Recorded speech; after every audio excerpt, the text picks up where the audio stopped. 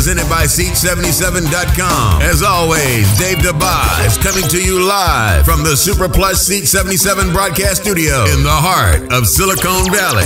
Now, Dave Dabbah. North America. Thanks for tuning in to the Dave Dabbah Big Show. And now for a quick rundown of the world of sports. Coming up on today's Dave Dabbah Big Show, I will tell you if the World Series trophy and the NBA trophy are actually going to go out on a date in the city of Cleveland. But today we begin with the shocking, unbelievably shocking news that Norv Turner, the offensive coordinator of the 5-2 Minnesota Vikings, just shows up in Eden Prairie, Minnesota, and resigns. That's right, an offensive coordinator for a football team that is 5-2 just decides to resign. Norv Turner, who has coached for basically every National Football League franchise that there is, just decides to resign. Absolutely unbelievable. The Vikings shocked, Mike Zimmer shocked. The reason for it, basically, Turner said that there were some philosophical differences between him and Mike Zimmer. Look, I got to tell you, this Minnesota Vikings offense under Norv Turner this year has been terrible, but you can't blame him.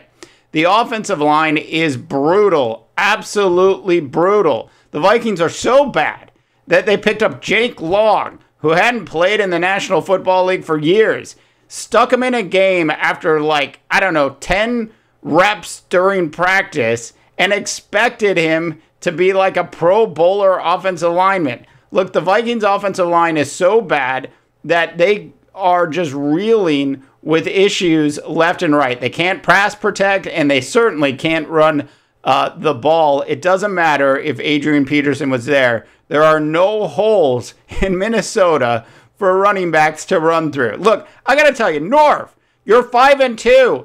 Yes, there's a gaping hole in the Viking ship, and it's leaking water. But you don't abandon ship midway through the season. You stick with it. Norv Turner, you, my friend, are really, truly today's worst person in all of the world of sports.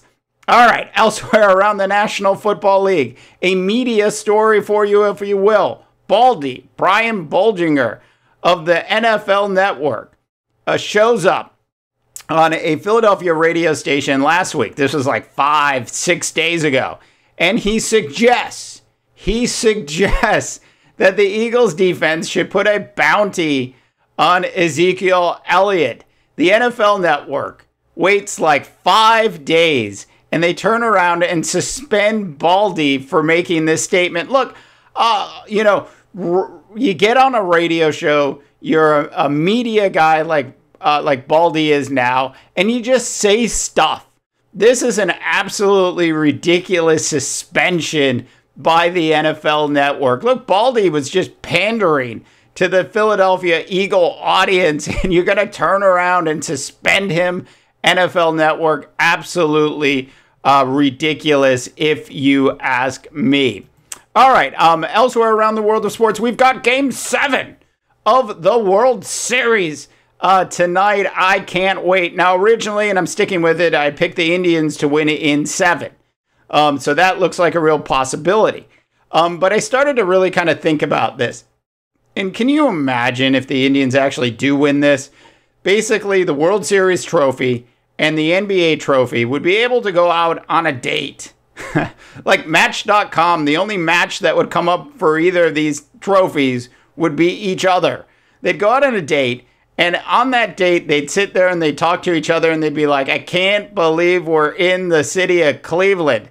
How did this happen that both of us are in the actual city of Cleveland?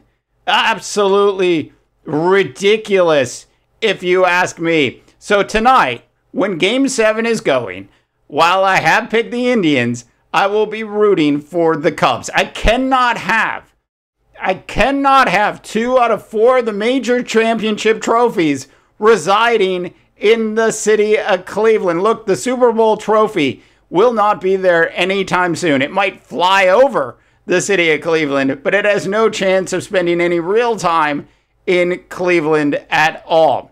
All right, elsewhere around the world of sports, we are 1 week into the National Basketball Association season, and so far, no real surprises. I mean, the Lakers did get a win, so that was a little shocking.